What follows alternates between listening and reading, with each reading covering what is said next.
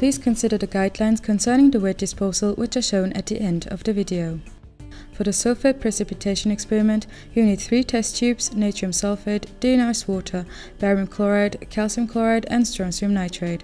The barium chloride, calcium chloride and strontium nitrate are put into the test tubes. Once that has been done, add deionized water into the solution and swirl it briefly. Lastly, put the natrium sulfate in the test tubes and observe the reaction.